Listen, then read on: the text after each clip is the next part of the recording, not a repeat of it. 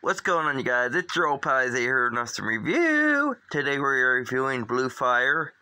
Blue Fire is like a clone of Tiny Ninja. If you haven't played Tiny Ninja, then you really didn't have a childhood, because that game was the bomb. Anyway, you're this assassin ninja, and you're killing these enemies, and you gotta do puzzles and everything. It's really fun.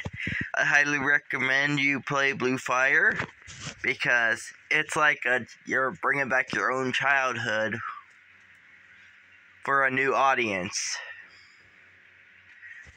Man, it's so good. A game.